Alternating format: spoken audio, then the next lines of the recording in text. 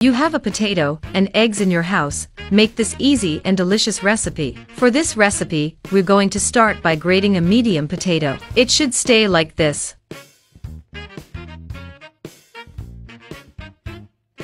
And let's add it to a container.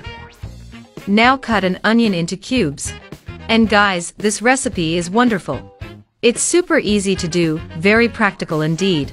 And you all are going to love it so much. I will also add the onion in a container. And break 3 eggs. And I will be mixing these ingredients very well. And people are already commenting to me. What city are you watching us from, that I'll send a super special hug, for every one of you who is commenting. Put a teaspoon of salt. A spoonful of sweet paprika. A teaspoon of black pepper.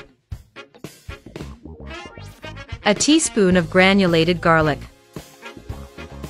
And let's mix again. And today, I'm going to send a big hug to Helen from San Francisco. Thank you so much for always commenting. I thank you immensely.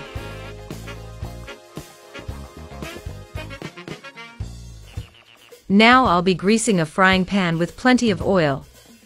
Adding to our recipe and spreading it really well, right? I'll cover and let it cook on low heat for about 7 minutes.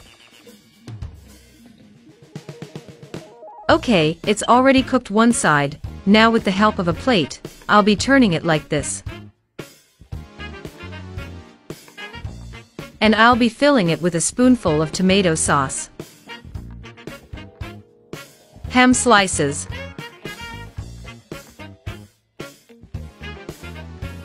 shredded mozzarella cheese, putting oregano on top. I will cover and let the cheese melt. And our recipe is ready, and you saw how easy it is to make. Makes for a great dinner. So if you liked it, share it, and until next time. Goodbye.